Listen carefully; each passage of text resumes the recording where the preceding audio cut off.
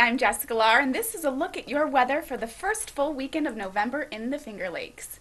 The unseasonably warm weather will continue into Friday with early highs near 70, but a cold front will move through later in the day and bring an 80% chance of showers through the afternoon and early evening.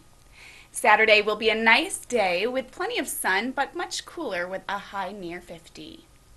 Just a 30% chance of an overnight shower into Sunday where we'll see more sun, but with high temperatures only reaching the mid-40s. For live radar and our complete forecast, visit our weather center online at fingerlakes1.com or on the free Finger Lakes One Android or iPhone app.